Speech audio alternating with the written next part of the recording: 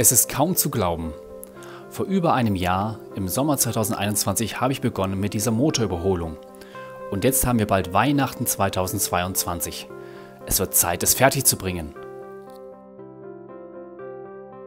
Das folgende Video zeigt, wie ich diese Motorüberholung durchgeführt habe. Es soll keine Anleitung sein. Ich fordere auch niemanden auf, dies ohne die notwendigen Kenntnisse selbst zu tun.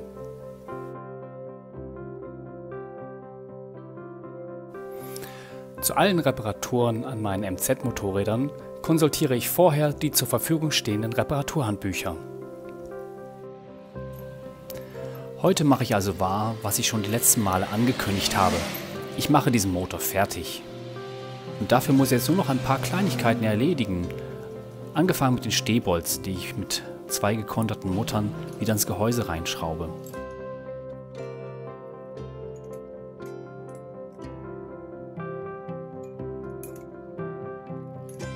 Im Übrigen, da dies das letzte Video dieser Reihe ist, lohnt es sich besonders, es ganz bis zum Ende anzuschauen, wenn ihr wissen wollt, wie es danach weitergeht.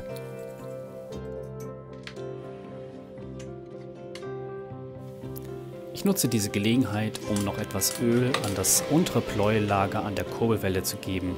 Ich möchte einfach, dass das Lager nicht anfängt zu rosten oder beim ersten Start direkt trocken läuft.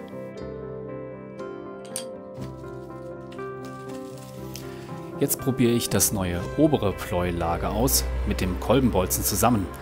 Das ist mehr so eine Gefühlssache. Der Kolbenbolzen muss im Lager, im Pleuelauge einfach leicht laufen, darf aber auch nicht wackeln natürlich.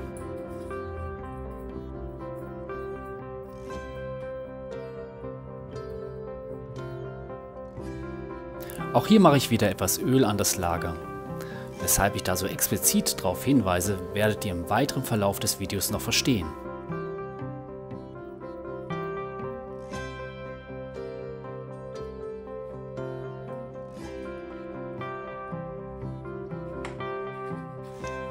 Jetzt geht es los mit dem Kolbeneinbau. Die Einbaurichtung ist zum Glück gut gekennzeichnet mit einem Pfeil, der in Fahrtrichtung vorne weist.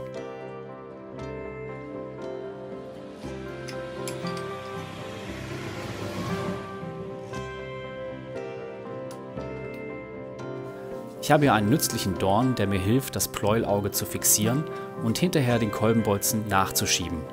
Davor muss ich aber den Kolben erwärmen, bis er ordentlich warm ist.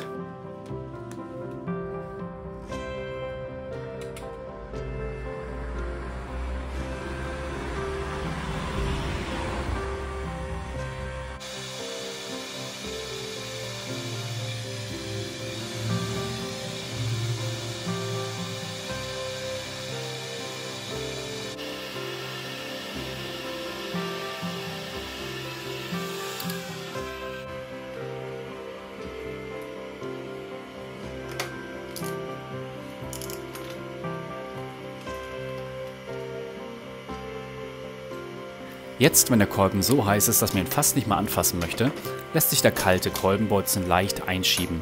Mit dem Dorn ist das überhaupt gar kein Problem.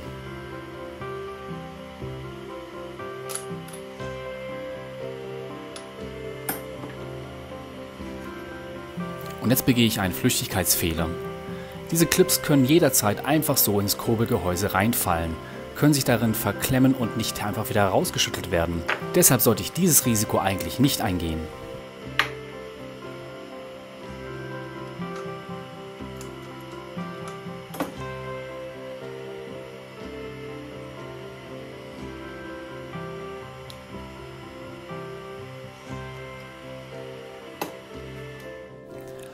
Dass ich Papierdichtungen nicht gerne trocken einbaue, habe ich schon in einem meiner letzten Videos gesagt.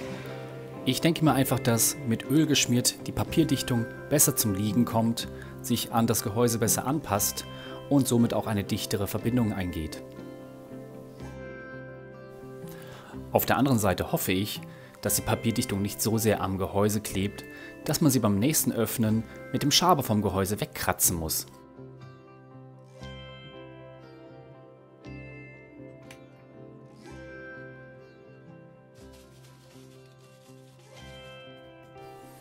Und weiter geht es mit dem nächsten Highlight, nämlich dem Zylinder aufsetzen. Neulich schrieb mir jemand, dass er es sehr schwierig findet, alleine den Zylinder auf dem Motor aufzusetzen. Ein Trick ist es vielleicht, dieses Kolbenhölzchen zu verwenden. Dies stützt den Kolben und man kann so ungestört den Zylinder auffädeln. Unerlässlich ist es auf jeden Fall, die Kolbenringe in die richtige Position zu bringen, bevor man den Zylinder auffädelt. Die richtige Position bedeutet, dass die Kolbenringöffnungen zu den Fixierstiften im Kolben passen müssen. In jedem Fall seht ihr in diesem Video ganz genau, wie ich den Zylinder auffädle, und zwar nicht nur einmal.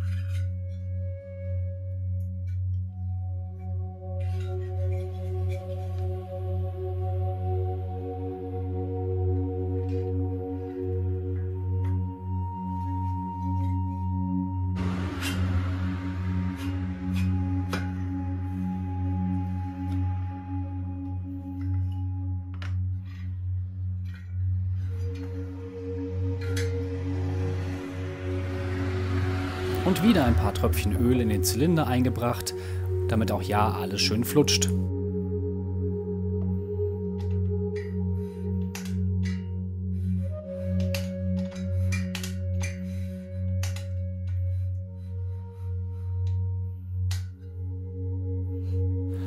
Nach diesem tollen Fortschritt wähnte ich mich auf der Zielgeraden und verabschiedete mich mit einem tollen Gefühl im Bauch in den Urlaub. Doch in den folgenden Nächten wurde ich von Albträumen heimgesucht.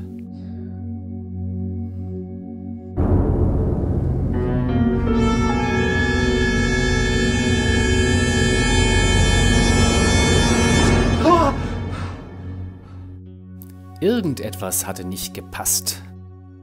Etwas stimmte nicht mit den Kolbenclips. Ich hatte so ein komisches Gefühl, als ich sie einsetzte. Nicht nur, weil sie ins Kurbelgehäuse hätten reinfallen können. Nein, sie fühlten sich falsch an. Genauer gesagt kamen sie mir zu weich vor. Aus diesem Grund habe ich nochmal neue Kolbenclips nachbestellt, und zwar Originalteile. Und dann musste ich einfach alles nochmal aufmachen.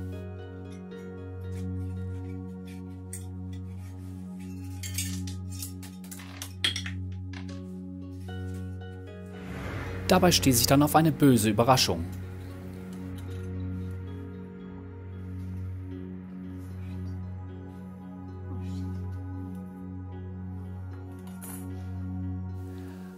Rost im Zylinder. Wie kann denn das sein? Erinnert ihr euch an das Öl, das ich in den Zylinder gekippt habe? Das hat alles nichts gebracht. Der außergewöhnlich warme und feuchte Oktober hat sich als Kondenswasser in meinem Zylinder niedergeschlagen. Und dort kam es dann gleich zum Rost. Ursprünglich wollte ich den Zylinder gar nicht komplett ziehen, sondern nur anheben, bis ich an die Kolbenclips rankomme. Aber das hat sich nun erledigt.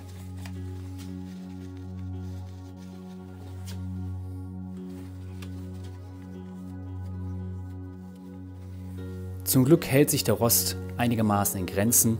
Der Kolben hat natürlich gar nichts abbekommen, weil er aus Aluminium ist. Aber an den Kolbenringen ist deutlich Rost zu sehen. Und das, obwohl ich an genau diese Stelle Öl gegeben habe.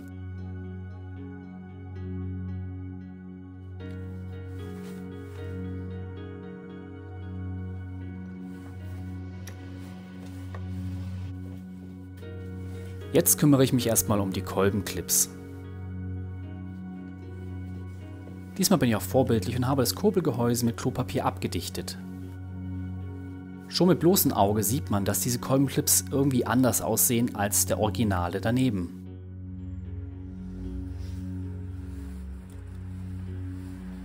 Der Messschieber gibt mir dann Gewissheit. Die neuen Kolbenclips haben eine Drahtstärke von 1,2 mm. Die originalen Kolbenclips dagegen haben eine Drahtstärke von 1,6 mm. Die sind also viel dicker.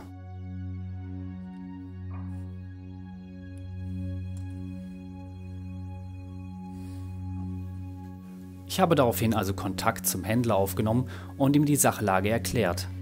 Er war dankbar für diesen Hinweis und riet mir, die originalen Clips zu verwenden. Er sagte mir auch zu, dass er sein Sortiment überprüfen werde, damit dieses Thema nicht in Zukunft zu Problemen führen wird. Dieses Thema könnt ihr also halten, wie ihr möchtet. Mein Rat an euch wäre nur, schaut euch die Clips an und seid sicher, dass ihr sie gut einbaut. Mir auf jeden Fall sind diese dickeren Clips sehr viel lieber. und ich habe ein gutes Gefühl, dass sie sicher im Kolben sitzen.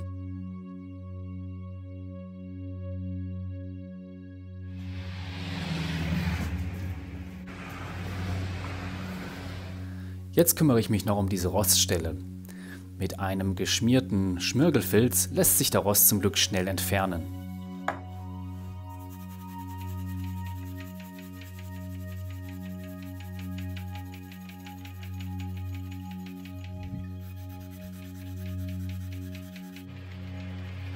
Den partiellen Verlust der hohen Spuren sehe ich an dieser Stelle als unkritisch an. Die Moral von dieser Geschichte ist für mich, dass beim Zusammenbau des Motors nicht mit Öl und Schmierstoff gespart werden sollte. Umso mehr, wenn der Motor nach Fertigstellung noch eine unbekannte Zeit ins Regal wandert. Es könnte also sein, dass ein frisch überholter Motor, der nicht gut konserviert wurde, einem im Regal komplett kaputt fault.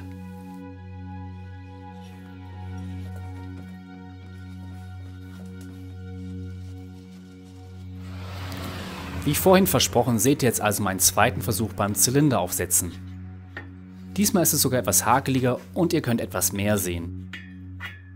Mein Kolben sitzt also auf dem Kolbenhölzchen und so kann ich den Zylinder oben am Kolben ansetzen, ohne dass was wegrutscht. Dann muss ich Ring für Ring in die richtige Position schieben und mit den Fingern zusammendrücken, damit die Zylinderlaufbuchse drauf rutscht.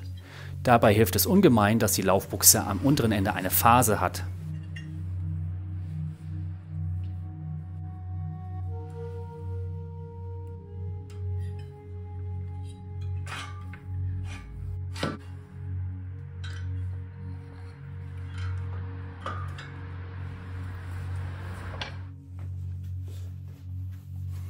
Nach diesen Erfahrungen möchte ich den Zylinder am liebsten mit Öl fluten.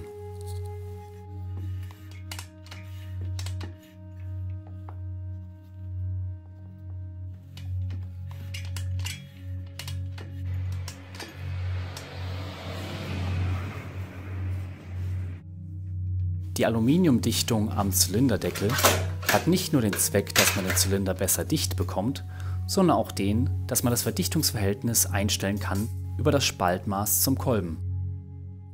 Ich habe hier zwei Dichtungen, eine mit 0,4 mm und eine mit 0,2 mm.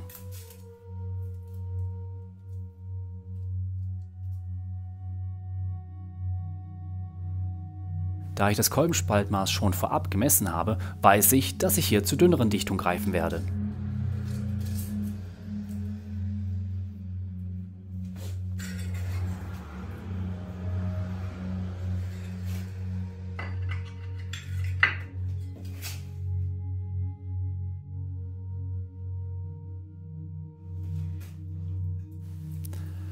Dass bei der ETZ der Zylinderdeckel mit Unterlegscheiben und normalen metrischen Muttern festgezogen wird, finde ich irgendwie unpraktisch.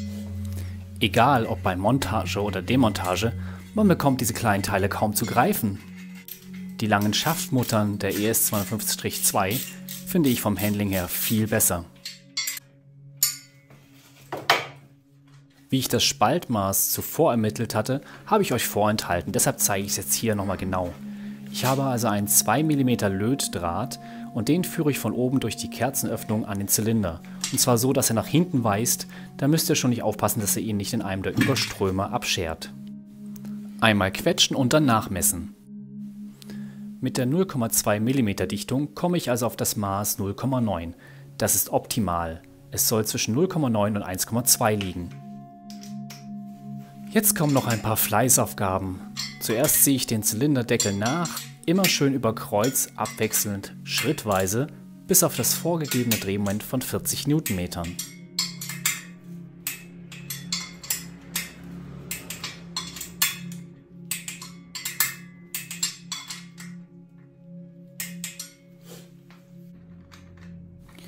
Hier gibt es auch noch eine Mutter nachzuziehen, deshalb habe ich da das Ausrufezeichen gemacht. Erinnert ihr euch?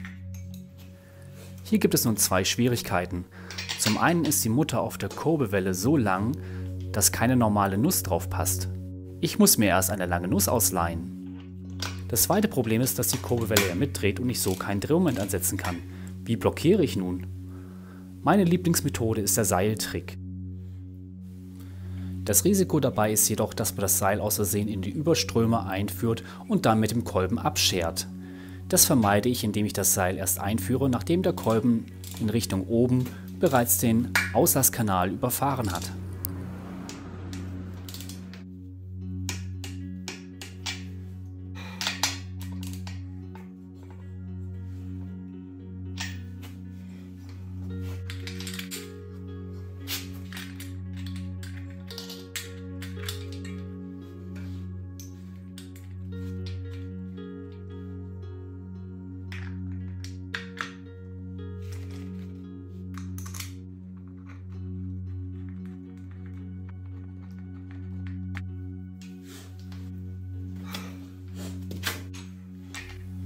Ebenso muss ich noch die Mutter auf dem Ritzel nachziehen, bevor ich das Sicherungsblech umbiege.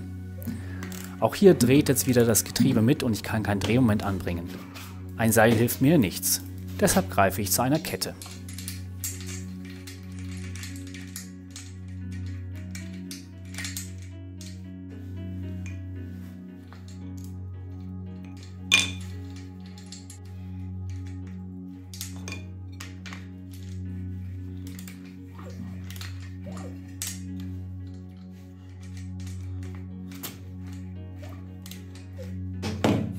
Da ich nicht die originale ETZ-Kette verwende, rutscht mir diese etwas vom Ritzel ab. Deshalb halte ich sie zusätzlich mit dem Hölzchen fixiert.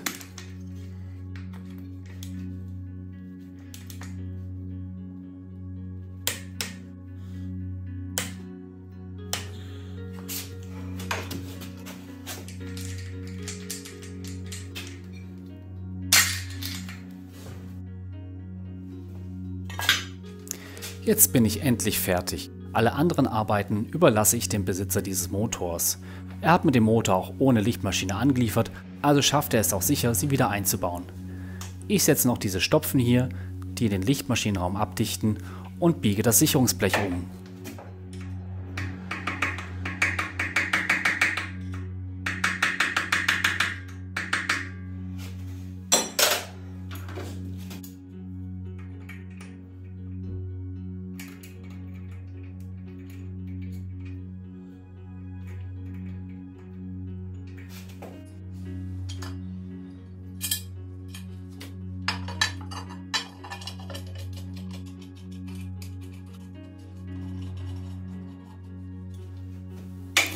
Was noch zu montieren ist, ist die Hülse des Kupplungszugs, der Schalthebel und die Dämpfungsgummis.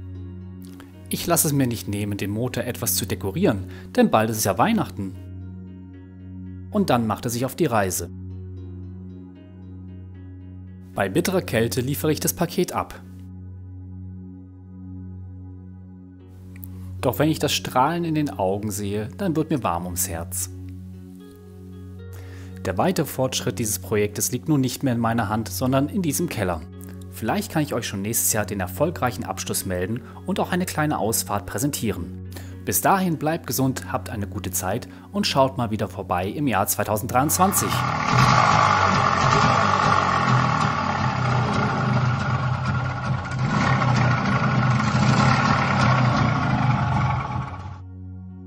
Allen, die jetzt noch zuschauen, möchte ich einen kleinen Vorausblick geben, wie es bei mir weitergeht. Die ES ist jetzt im Winterschlaf, aber ich bekomme demnächst ein kleines Pflegekind, diese BMW, die etwas Zuwendung braucht. Mein eigentliches Projekt habe ich schon von langer Hand vorbereitet, während ich die ETZ machte. Ich würde gern mal wieder einen Motor für die ES 150 machen. Dann gäbe es aber auch noch diese Wundertüte hier, die mir demnächst vermutlich in die Garage gestellt wird. Was würde euch mehr interessieren? Gebt mir einfach Bescheid. Bis bald!